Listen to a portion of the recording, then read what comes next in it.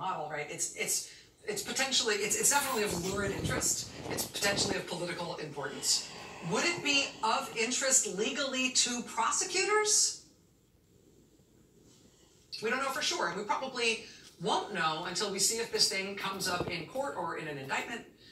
But there's a number of ways in which this reported discussion of a payment to Karen McDougal might conceivably end up being legally consequential for the president. And this is just... Pee-wee's pumped up. Look at Pee-wee. He, she, it, I don't know what she is. She's wearing a blazer with a woman's blouse and more like a zoot suit. But she's all pumped up.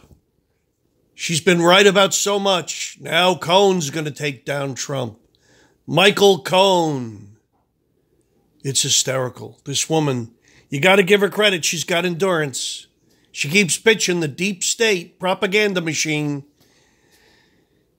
They got to keep the girls at CNN, you know, Anderson Cooper, Vanderbilt Jr., and little Donnie Lemon, and the rest of the androgynes.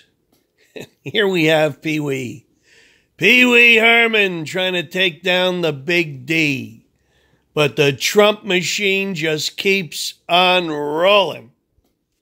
And don't you love it? Just like the pre-election predictions where Donald had no chance. Well, his hair keeps getting more and more gold. He's looking like a Cheetos-covered Superman to me.